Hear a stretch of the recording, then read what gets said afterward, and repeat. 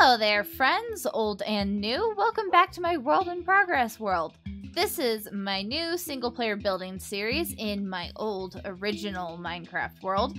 It's not that old, it's only like 2 years old, but you know, that's how long I've been playing Minecraft. So, when I started this world, I really wanted to work on builds that felt like they belonged in Studio Ghibli. And as you can see, I've been planting many fields. And we're returning to this area today with some intentional Studio Ghibli style building. Now, there are many parts of my building that I want to work on as I work through this world.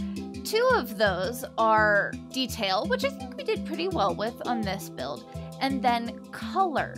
And I haven't been great with using color in my builds so far. I don't have zoom, so pretend I'm zooming into my face for dramatic effect when I say, today we're going to change that. Now, as you can see when I fly around here, I have various structures marked out with wool, and then we're gonna fill in the rest of these fields with just crops. And good gravy, I have severely underestimated how much time and effort it takes to plant large amounts of crops. This has been ridiculous. We will continue as we go, but for now, I wanted to kind of plop some things down and look at what we're going to be building, because we are going to be building in this spot.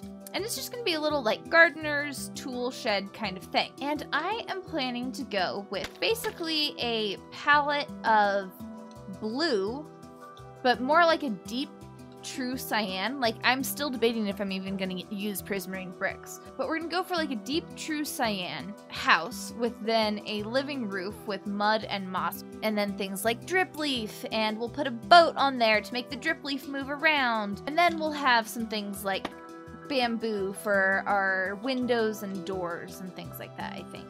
There are several layers to what we're going to be doing today. Obviously, we have the actual structure itself first, and then we have like this little space out to the side that kind of drops off, and we'll put a retaining wall in.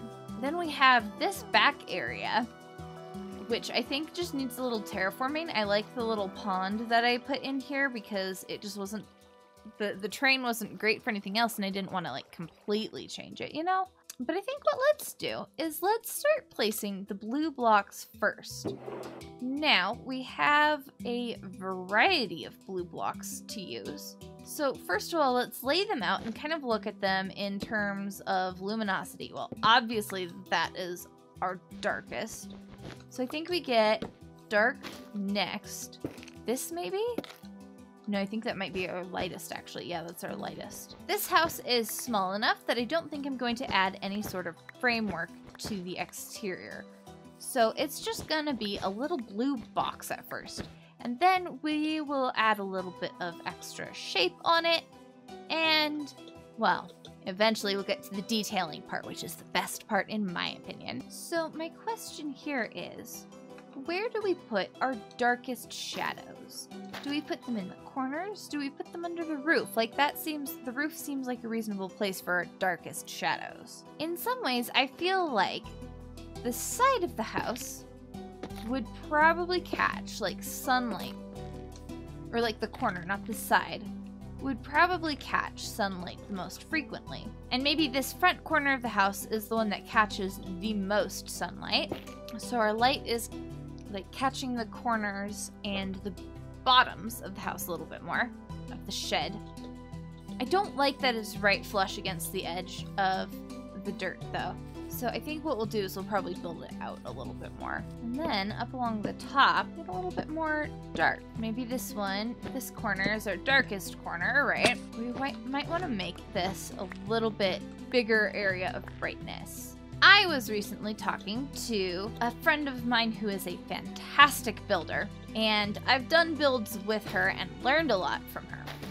But she convinced me to join the bakery Discord, which I didn't even know was like just open and available to join, and the whole heckin' server is open and available to join, which I think is really neat. And oh my goodness, the amount of inspiration that is there, and just like perusing people's things, going and watching different building creators from the bakery server and stuff like that has been really, really helpful.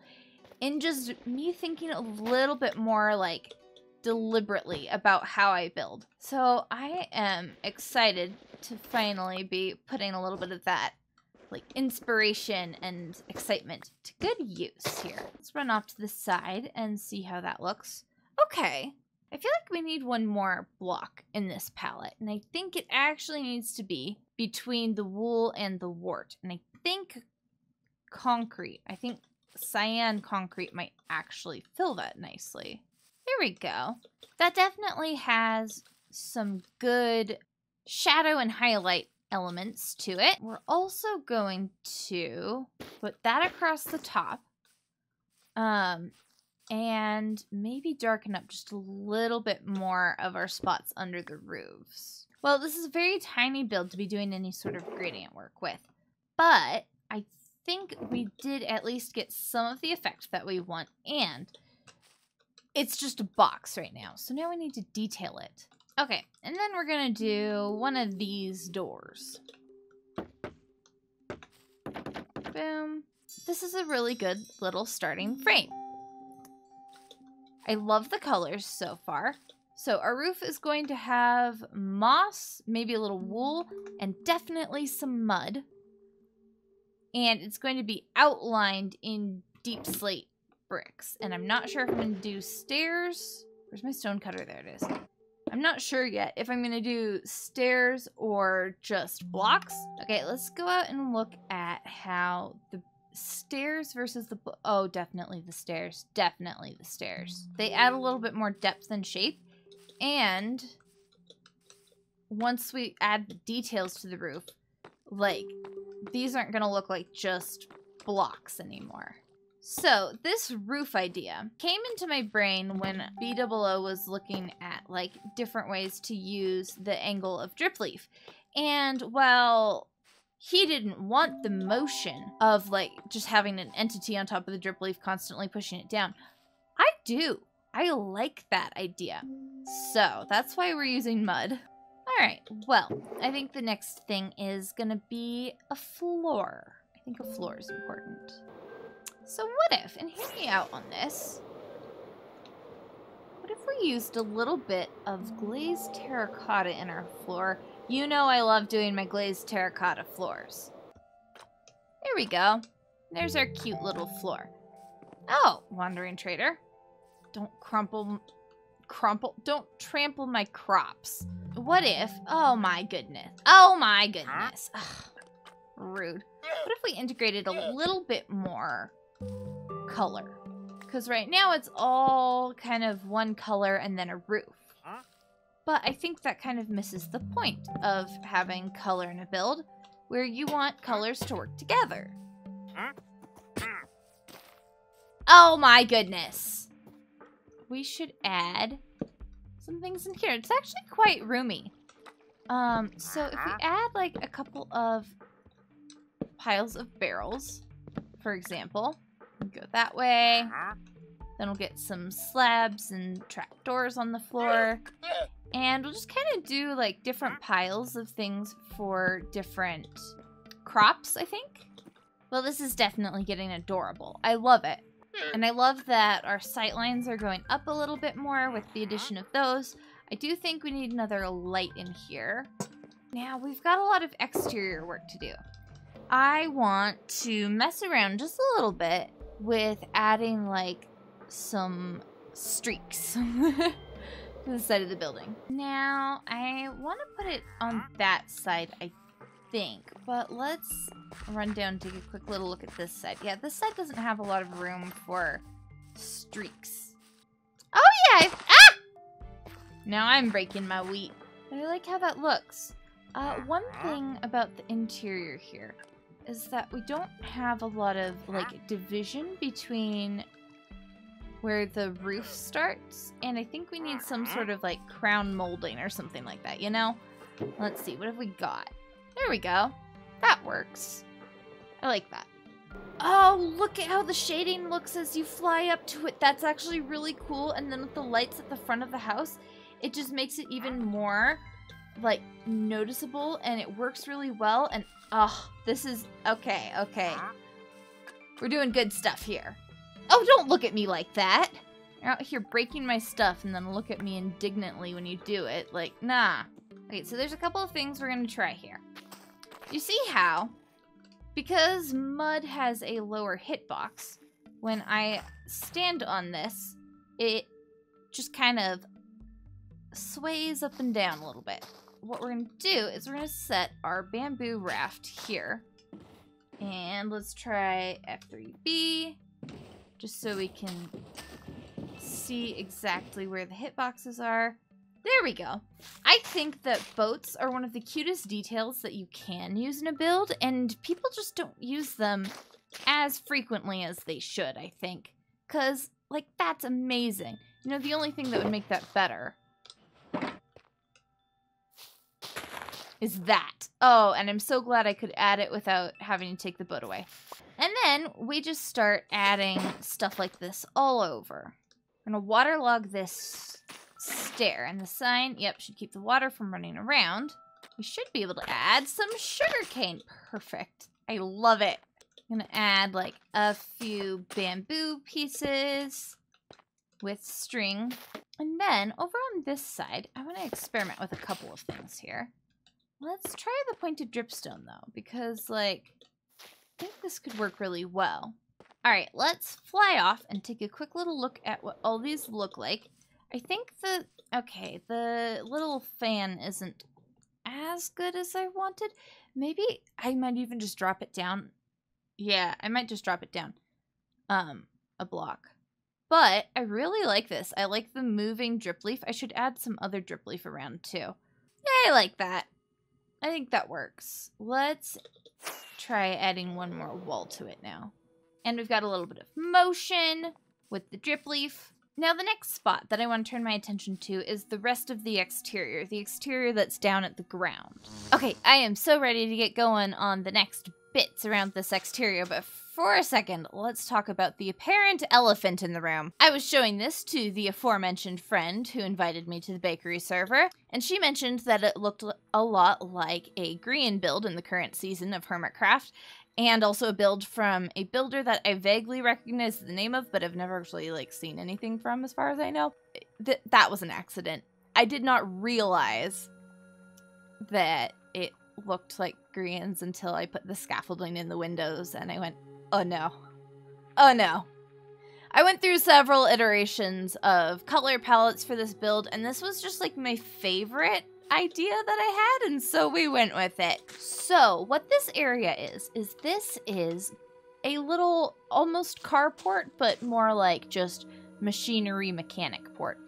There will be machinery around this area. I have so many plans for like super highly detailing this entire region. I'm so excited for it, very obsessed at the moment. But this spot is going to be, you know, where they would pull up the tractor to work on it. I wanted to put a little bit of, like, oil stains, maybe. Is the rooted dirt good? I think I want to go with coarse dirt there. Yeah, that's more the color we're looking for, I think. A little bit more of that dark kind of color. With this being a little mechanics spot, we need to have some details around, and we're going to add a bunch of those details to this wall here. So then, we're going to start out with these little guys. Zoom and zoom. Go.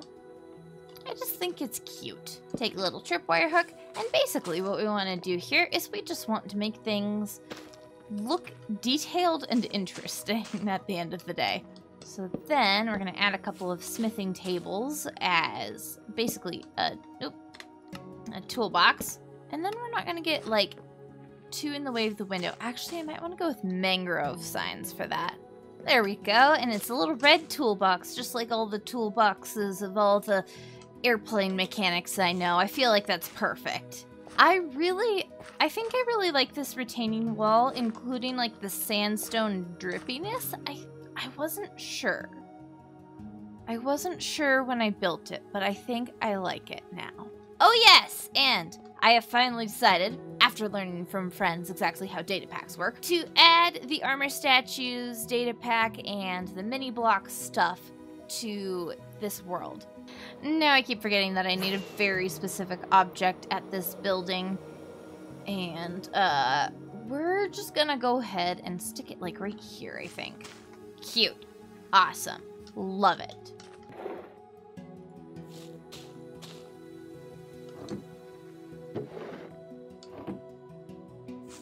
Oh. I forgot something crucial here. And I can just walk out my window here. Go zip, and there we go. Amazing. Alright, we're definitely descending nose first into full-on solar punk vibe here, but honestly, I don't hate it.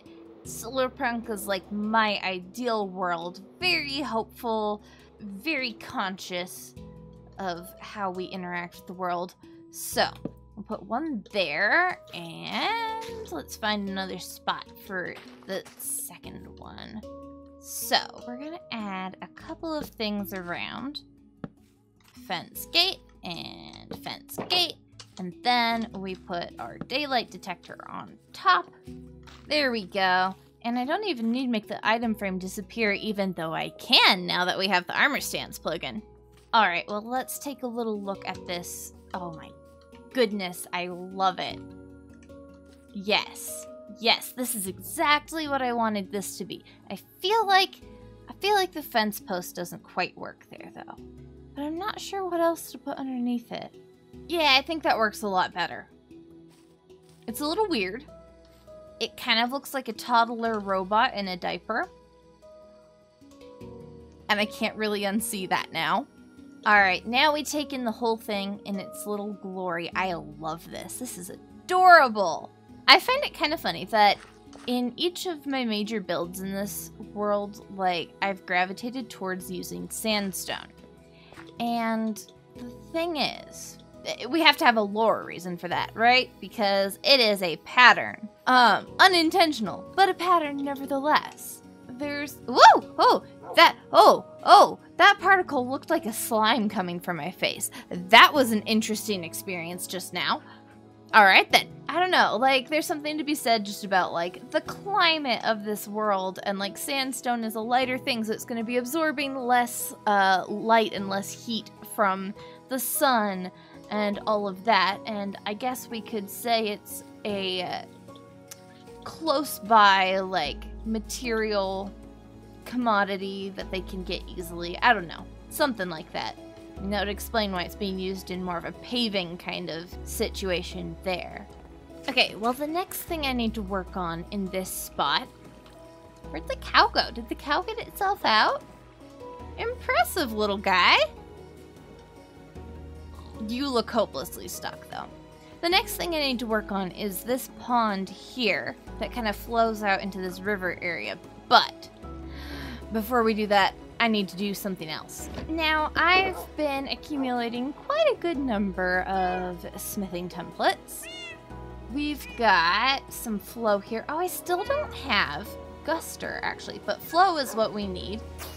Okay, I guess we'll have to fly over here, because apparently those smithing tables that I just put in are the only ones I have around here.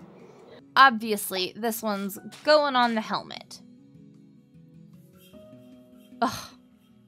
Yes, copper is the best trim material, in my opinion. Oh yeah, look at that. And we can't see it, really, but we got little goat horns. Let's see if we can't... Yeah, we can see it in our inventory. Yeah. And, well, they may not be deer antlers, but close enough. And besides, goats are my all-time favorite animals, so it works out. Here's the thing, guys. If we're gonna lean into the goat horns helmet, we need another armor trim to go along with it.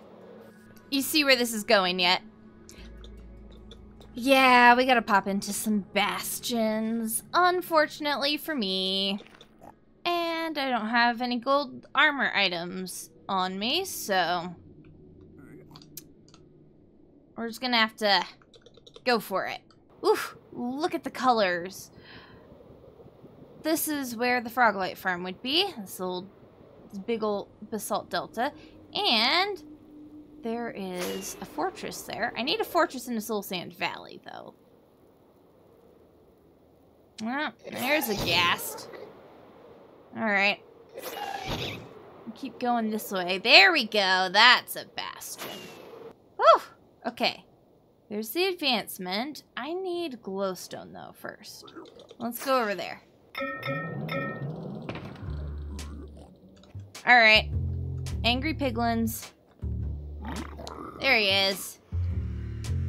Angry boy. Oh, I didn't realize the respawn anchors made portal noises.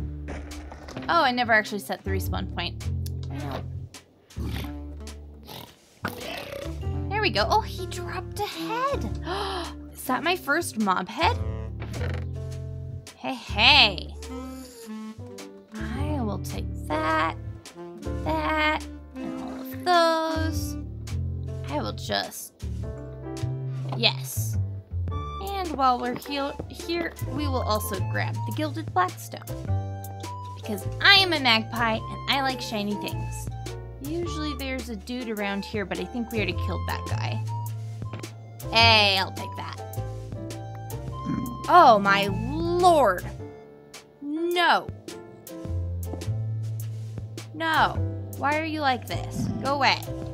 There are a lot of zombified piglins in here and not a lot of others. Can you imagine if piglin brutes could become zombified?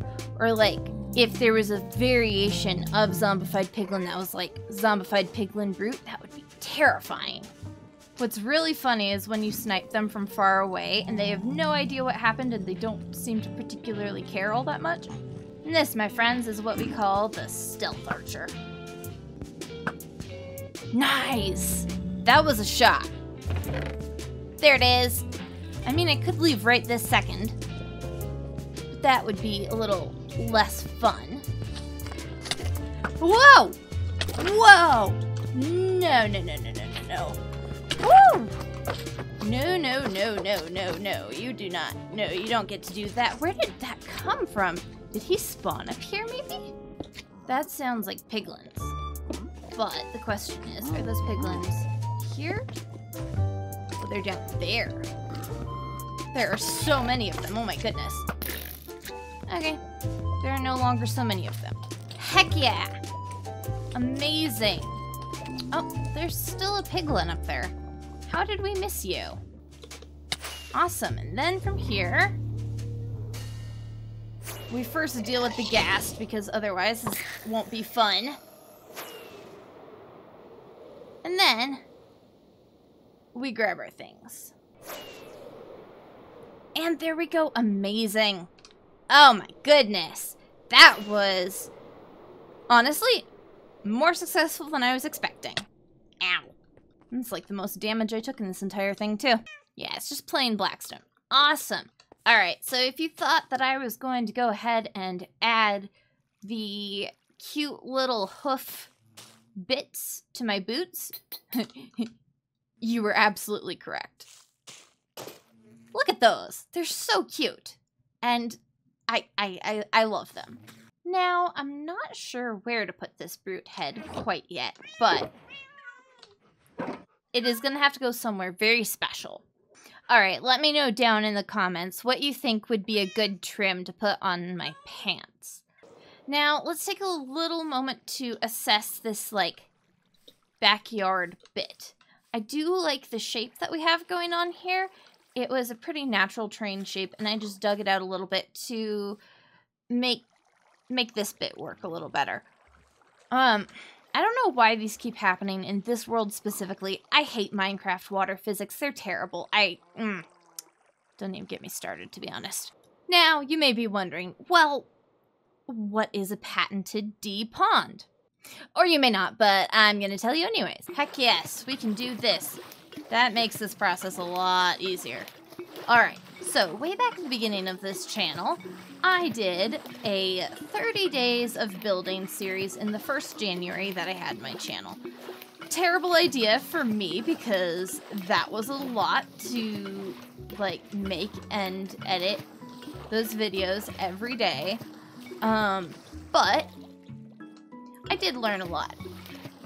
One of my very favorite things that came out of that clearly I still use was my pond build. Now, said pond build was made up of mud in some places and some mossy cobblestone in others, and just plain moss in even other places. And I believe there was clay involved too. I'm not sure that I actually have much clay. I'm gonna have to go take a quick little look. Now, I'm a much better builder than I was then, but I still really like just the way this combination of blocks works and how the underwater area looks after it's all been built. So you'll see that I use this same palette quite frequently in many different places at many different skill levels. The frog lights are very important because look what it looks like without light. It looks fine. But then you add in a frog light and oh my goodness, the underwater experience just absolutely glows. So that's what like just the plain pool looks like. But then we start adding details too. One of my favorites, the redstone ore. And then we go soul sand. We add just a couple little spots. But then we get all of our details in like coral and little amethyst buds around and things like that. And then we dive down underneath and we look at what they look like, and they're beautiful. I'm gonna put a little bit of cobblestone here under the waterfall, kind of where the water has been churning a lot and probably, you know, breaking things up a little more. And there we go. I think with some extra rocky bits, a little bit of bone meal, and a little bit of flowers around, I think this looks pretty nice. And there's even fish swimming in. Oh, that's perfect. I love that. I think I might have a few tropical fish around, but honestly, with this tendency plus this going out into the river, there's no reason, I think, to bring them in here. The salmon are really cute. I love the salmon. Now, this little bit here is going to be an interesting one because I want it to stay mostly, you know, it's nice, normal, natural terrain. Like, I think that's great and all. But it does look a little awkward, and I think we just need to add a little bit more natural environment to it. Maybe we add some rocks, both like big ones and small ones like buttons and pressure plates too. Anywhere I see a single block just sitting there, they're going away. We finally got rid of Enderman griefing here. I will not stand for things that even look like they've been Enderman griefed. The salmon gone already. Well, that's mildly hilarious. Anyways, let's start off with a big kind of boulder. And I feel like this spot where the terrain kind of naturally has a little bit of a divot here, I think that's a good spot to put the rock kind of in the midst slash at the top of. Alright, so we've got one cute little rock. Yeah, but we have another problem now. And that is our lighting. We're gonna put a few of them around the rock faces. And as an added benefit, it helps break up some of the cobblestone texture a little bit too. Woo! Woo! That was actually really funny. Did you guys see that? Dudes that fell had exactly 0 chance. So then the last couple of things, I think, to round this area out is a few smaller stones and some bone meal. Yeah, it's not super fancy, but it does definitely give a little bit more life and detail to the area. And I think it's also an interesting, like, environmental detail that, like, this particular little bit is super rocky, which must be why, you know, this area hasn't eroded away. And a lot of the fields are lower down because this particular hill, for whatever reason, is super rocky. And all the other bits kind of washed away a little. All right, and then right there, we're going to add just a little light plinth. Or actually, wait, I know what we're doing. I'm not gonna do a lantern. Because lanterns are cute, but they don't quite go with the machine shop vibe out back here. We do one of these. And then we'll just set the lantern kind of at the headwaters there. Perfect. I think that works better. We did some good work here. I really, really like this. We really went ahead and put so much detail in this. I don't think I pointed it out, but I did add a little bit more to the roof with like leaves and things like that, so that it looked a little more interesting, had a little more shape, and looked a little more coherent as well. I love our interior very much. I think this has been a fantastic build, and I have learned a lot from it. Chief among those things being that shading looks a little awkward at first, but it does pay off in the end. Like, this looks beautiful. Now, this is exactly the kind of thing that I want to continue doing around this world. Adding these super highly detailed builds with bits of lore, and then even making sure that we have detail going on in all the bits between. So we will continue, you know, adding things like vehicles and probably like hay bales and wheelbarrows. Over here I added some sunflowers into our wheat patch, and I really, really love it. And I've seen lots of people do this, so definitely not original idea. But I do want to mix more of those into our wheat fields around here as well. And the fun thing is, these are also super functional since we have a whole village of farmers, more or less, right over there. So I will probably be doing some streaming of some different detailing things. Thank you for hanging around today, and let me know down in the comments what your favorite thing that we worked on today was, and what do you think of the build here? Like, it is my first foray into an entire build being that detailed, and it's very small, and it still took quite a long time. I love it. I think it's a great upgrade to my building styles, and I feel like I learned a lot of things about details and colors, just like I wanted to today. Don't forget to like the video, and consider subscribing if you're not already part of the Chaos Coven. I'll see you in the next one. Bye!